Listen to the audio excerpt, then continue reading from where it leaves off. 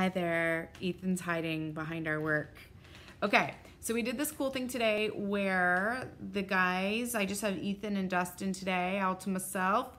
We generated a list of words, oi, ow, a, and ah, and all the spellings that go with it.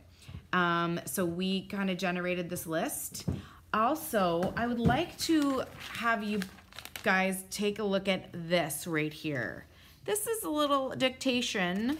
They had to actually fix this paragraph. Yeah, they killed it. They also did amazing on their spelling quiz from last week with only getting one wrong each. So that was just unbelievable. So we brainstormed these things. And they're Velcroed. It's my new invention. They're Velcroed to this.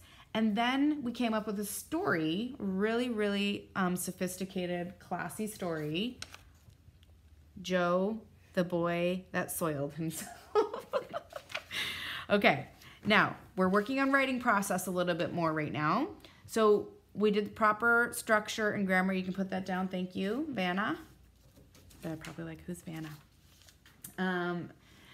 And what they're gonna do this week is they've got the story in their hot little hands. I want you guys to do the following.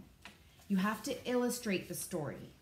And what I really want you to do, you don't have to be artists. I want you to illustrate the story for the most part using our words like trail and soil and maul and claw and all those great words. And you're gonna illustrate the story and label it, okay? Label it. So you label what's going on in the story. So you will put an arrow to say where the boy soiled his pants. You can make this as fun as you want, but do a drawing and to illustrate the story, okay? Please do that by next week.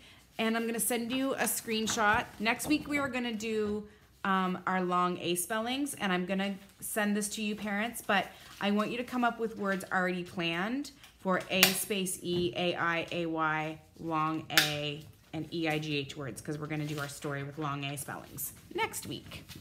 Bye guys. See ya. Bye.